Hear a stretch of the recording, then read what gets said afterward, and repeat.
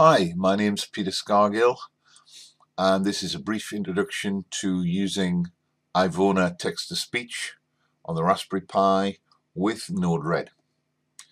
So a little background, at the blog tech.scargill.net, you'll see I've been using speech, using various packages on a Raspberry Pi in my Internet of Things experiments. And for the longest time I've been using Google. That's Google Translate API, which they've now decided is not going to be free anymore. So I've tried some synthesizers, most of which sound horrible. And one of the guys on the blog pointed me to this site, www.ivona.com/US. So you are faced with the screen that you see here, a choice of voices in different languages.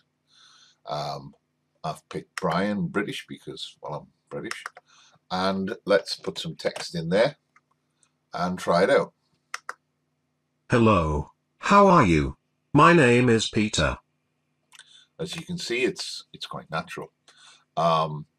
Okay, so how do you use this? Well, the first thing you do is get a free account. And when you get a free account, you will get a free API key and secret key. What you have to do with that is store them somewhere, because you only get to see them once. I recommend you store them in Notepad, because copying and pasting into Notepad will get rid of any escape characters or anything like that. That caught me out the first time. When I tried to use Ivona and Node-Red, it wouldn't work. It wouldn't accept the credentials I was putting in, and it turns out there was a hidden character in there. So store the stuff in Notepad or some plain text editor, or at least copy it in there and then bring it back out again. All right, so you've now got an API and a secret key, which will be used as a password in Node-Red. The next thing we're going to do is go off to Node-Red, where I'm going to show you what I've been doing. So if we have a look here, we have two speech synthesis systems.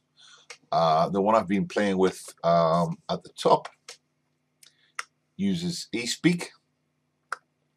This one here uses Ivona. So I'll let you hear the two of them. First of all, eSpeak.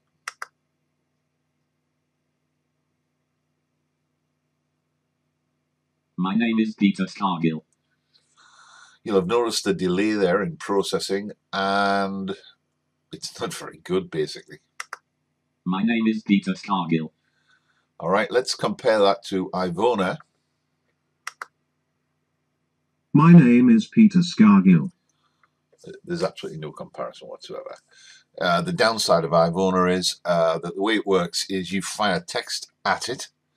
It goes off to their servers and it brings an MPEG file back with the speech, which you then play back. But as you can see, it works pretty much instantly. My name is Peter Scargill. All right, so that's one example. And incidentally, this is what's called an inject node in Node-Red. It simply fires in that text when I press the button. In this example, I have that text there, red one logged in, and I also in the topic have the word alert, and that's what happens when you press this one. Red one logged in. As you can see, it's prefixed by an alert. The alert is just an MPEG file that I happen to have on the system, and I can pick that up separately. In fact, I can play any MPEG file, but I'll pick that up separately and put the two into a queue.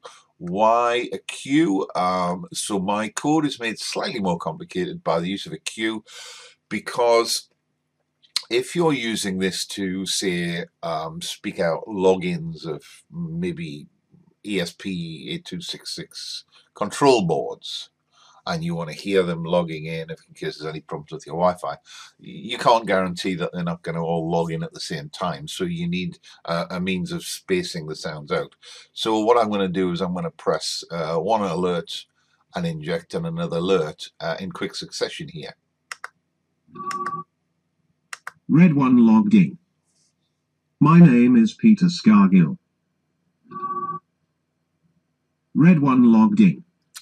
So despite Node-Red's need to do everything asynchronously, you'll notice that those three sounds weren't overlapping. So how did we do that? The Ivona speech item here is not a node, it's a submodule, or a subflow rather, and I will show you here on the left the construction of the sub flow. So just a minute, I'll fit this all in on the screen.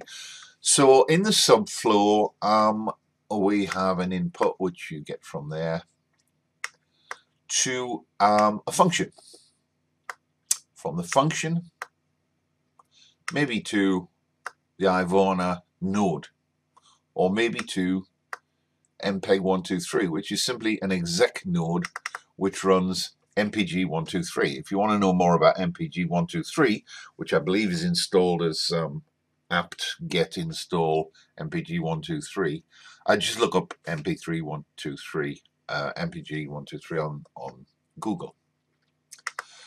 And then we have a delete, again an exec function in Node-Red. So how does this all work? The sound comes in, the text comes in and is processed. I'll show you this in a moment.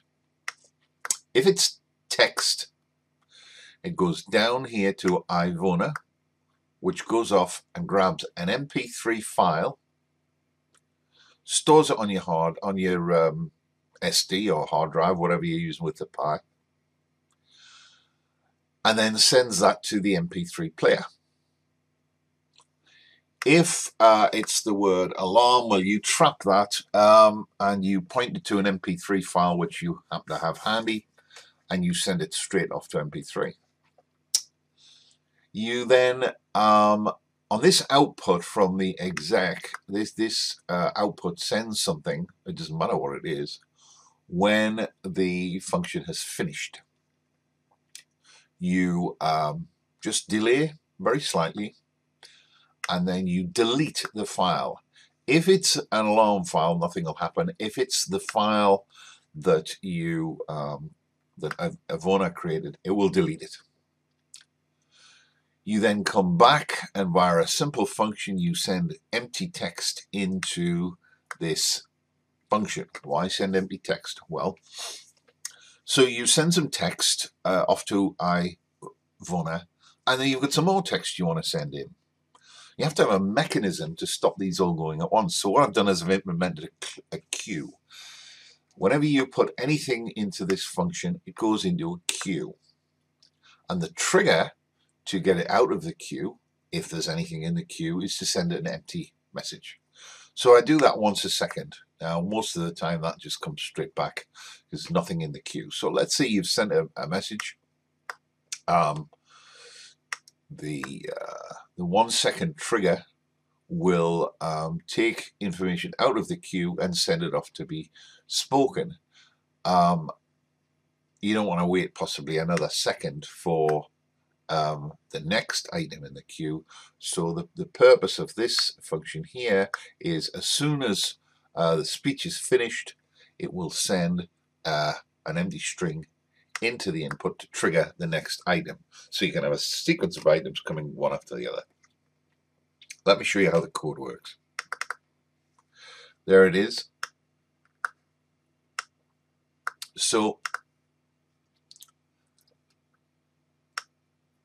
here, if the string incoming is empty, and we're not busy doing some speech already, pull stuff out of the queue. Otherwise, push stuff onto the queue. If you see the word alert in the topic, push the text star alert star, I just picked that at random, onto the queue. And then put your payload on the queue. So alert plus text becomes 2 payloads. So if we If we find when we're reading back the queue something with MPEG in it, we're going to play that directly. If we see the word alert with stars around it that we created just above there, we're going to play back a particular MP3. Otherwise, we're going to just send the text to Ivona. Notice there are two outputs on that function, and you get that by selecting two outputs, and the way you differentiate between the two is an array of objects that you send out. So in this case here, we're sending to the first output only. In this case here, we're sending to the second output only. So Ivona for some reason returns the file name as message.file, not message.payload. So a quick function to copy message.file into message.payload. That's easy enough. Goes to your MP3, which just simply calls MP3 and passes the payload as a parameter. The delay here is just simply a delay node, which is standard in Node-Red, which waits for 200 milliseconds and then sends the existing message out. Delete is easy. RM home Pete MP3 in my case. This function simply resets the speech busy flag that you set up over here when you are sending something out or when you are playing an MPEG, and sends an empty string back to the input. And that really is it. It's that simple. There's nothing more to it. As you can see, it works, and it works well.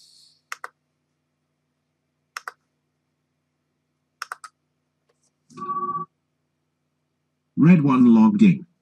Thanks.